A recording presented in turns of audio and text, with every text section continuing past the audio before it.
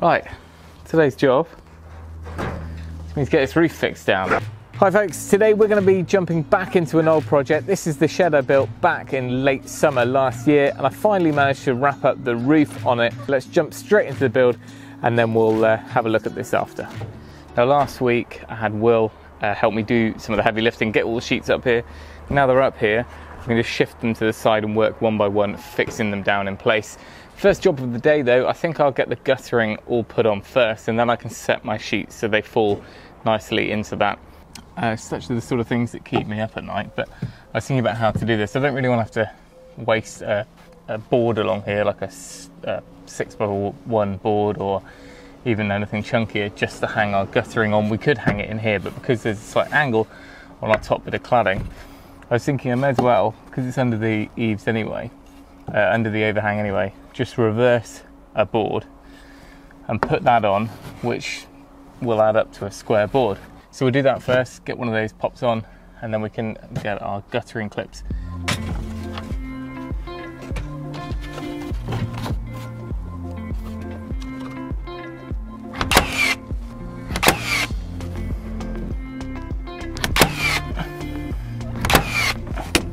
Moving on to guttering. Square flow, simple black stuff. It's going to be hidden around here, no one's going to see it, and it's nice and cheap. £24 something it costs for the brackets, the guttering, the downpipe, and all the connectors we need. I'm just going to install the first one at this end first, then I will run a line along and snap a chalk line.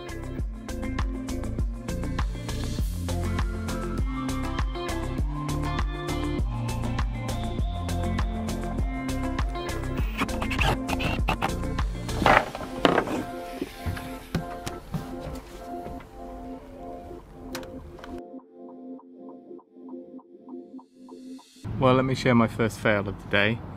There's me banging on about flip the top board and we'll get a nice plumb surface.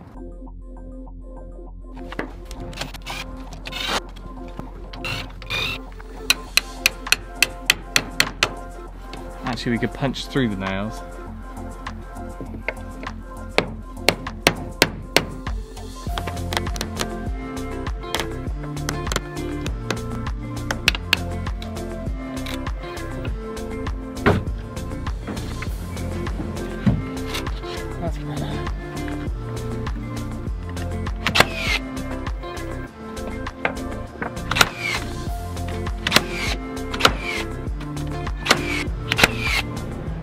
Right, should we try again?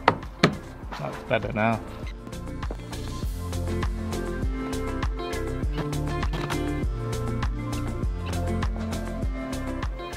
That's better. At least they all look proper now and they're level.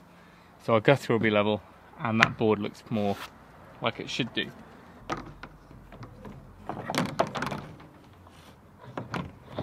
Up this end, our fascia barge board type trim is going to come along, so what I'm thinking is hide the end of this guttering within that. We should be able to carry it on to cover up any of the brackets.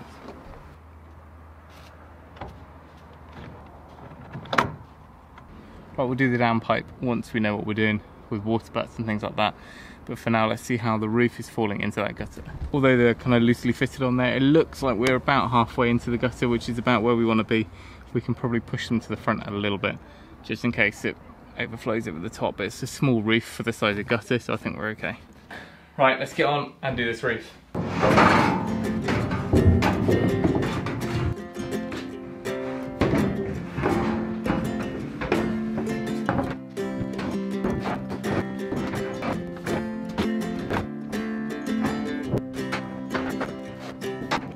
So now what I've done is I've shifted the roof sheets that away, and we're gonna start working on our first sheet. There are two types of screws. There are the normal ones which just go down through the trough, but instead of a corrugated roof where you go through the corrugated section, you go through the flat section on this. And there's a weatherproof washer with those. And then you also get these small stitching screws, which basically where we've got a sheet to sheet connection, you do those down there. You'll see that most manufacturers recommend a tape where you lap over the sheets. Now I already had a load of this stuff from when we did the porch. It's probably slightly different, but it's the same idea. It's a waterproof double-sided foam tape or a butyl tape.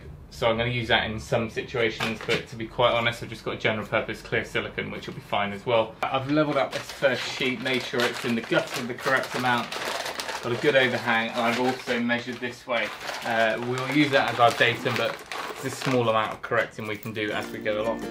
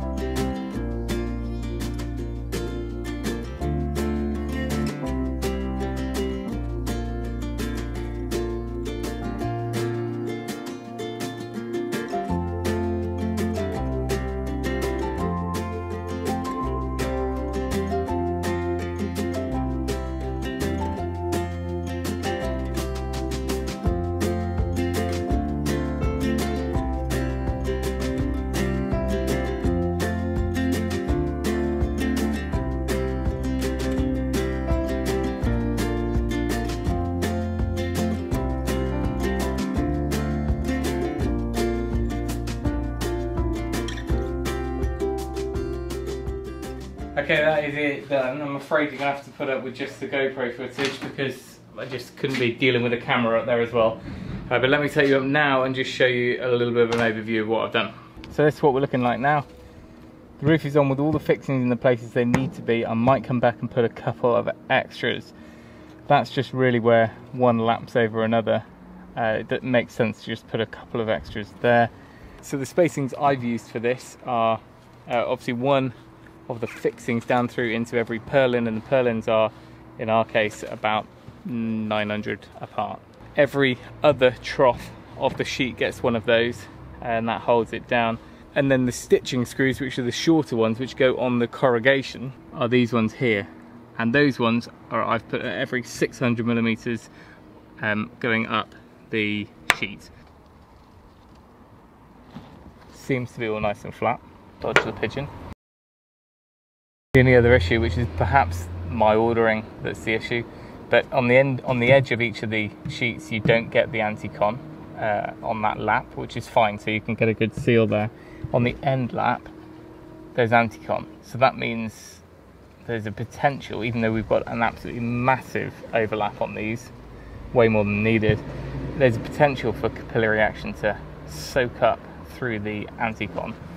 I mean, that will dry out, it's not going to be there forever, but that's just one thing to bear in mind. Anyway, our job now is to get this trim barge board bit on the end, which will cover the gutter at that end and go all the way up to the front. But to do that, I want to make sure I finish the cladding and probably get a board fixed to this first, a timber board, to square it all up nicely, and then we can drop that down.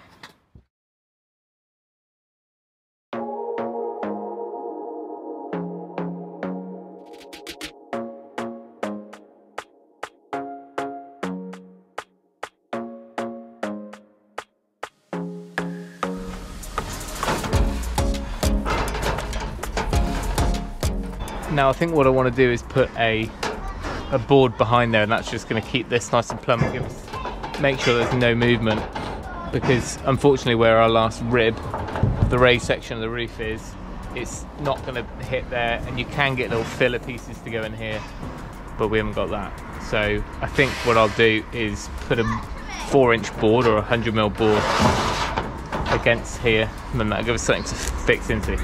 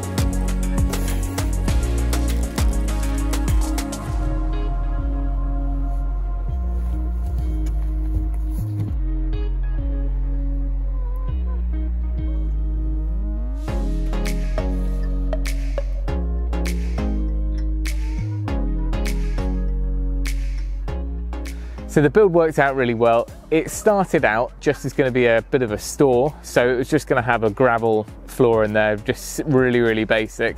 In the end, I thought whilst the walls weren't up yet, I would pour that concrete. So in the end, we poured a concrete slab. So it was a bit of a make it up as you go along project. Then as far as the outer cladding, worked really nicely. This is just a normal cedar feather edge, really cheap way to go, and some trim on the corners. And it's not dissimilar from what we're doing next week up on the big workshop that we're in the middle of building. The outside of all that insulation panels is going to be clad in a very similar way. So here we go on the inside, already not feeling like it's big enough clutter and storage in here. But the roof structure is really simple, as you saw in the build process. But as far as the roofing goes, the roof panels are the thicker grade, so they're 0.7mm, something like that, I think, box profile. Now you can see this sort of felt lining on the underside. That really has worked well. It basically holds any condensation that would be forming on the underside. It holds it, and then it dries out during the day. So overnight, when the temperatures drop, where you would normally get that sort of condensation forming and dripping and making a mess, which metal roofing is renowned for being a problem with, this just counteracts that, and it has worked well. The only couple of issues I've had, one is down here where the guttering is. I didn't request a cutback of that felt of the anti-con, so where the drip edge is going into the gutter, it wicks up a little bit, and it's wicking up by a few inches. So actually the top timber sometimes gets damp when it rains. So I need to go underneath and see if I can peel that off. Hopefully it's not going to be too much of a nightmare to get that back. It literally needs to be 50mm or so, and that'll just stop that from happening. These GRP roof lights, which I thought were a great idea, and they do let in loads of light. There's no power down here yet. Do drip sometimes, so if it's on a very cold night, condensation forms on there, so I haven't been storing anything below them. That said, I think the moisture that's forming on there is probably a result of the moisture that's wicking up there, if that makes sense. So because other than that, it's a very dry space and there's no problems of any damp or anything getting in, so it's either just humidity in the air or that, which is more likely. There's loads of good airflow from front to back, so in the future, not too much of a problem. If needs be, I've got enough spare of the anti-con, and we could swap these out and just do a solid roof all the way along. But for now, it's quite nice to have the natural light. Here's a quick look from above. You can see the trims that we were waiting to install now on, and the color-coded caps to cover up those tech screws. So these are 150 by 150 barge trims, and they go on the front and the sides. Quite an easy way to tidy it all up and finish it off. So this is finished with Plastisol finish, which is a slightly more expensive coating, but it's very scratch resistant. It's almost got a slightly leathery look to it, a leather grain to it. The workshop is exactly the same color, but it's the same profile roof, but it's a smoother finish, so we're going to have to be careful because it's less scratch resistant. So just during the install is the main concern, but hopefully they'll tie in nicely. One last thing to mention, cost wise, I think we were at about £400 or £500 with this for the whole thing. Of course, there's no need for boarding it out with OSB or plywood if you were doing felt or EPDM or fiberglass. I haven't done a cost comparison. I just really wanted to have a go at using this. I like trying different materials, so that was one of the main reasons for going with it. But it's a relatively lightweight way to go as well, and very, very simple and straightforward to install. So there we go, that is the shed build complete, and it's really nice to have somewhere where I can hopefully keep more of the larger tools and materials down there, keeping the new workshop free and a little bit nicer to work in. So if you want to see the full build series, I'll leave a playlist at the end of this one. Other than that, we're going to get stepped back into the new workshop build, so that'll be the next video. Thank you for watching. Remember, if you can, do it yourself, and we'll see you next time. Hi folks, in today's video we're going to be taking a look back. Oh, come on, turkey.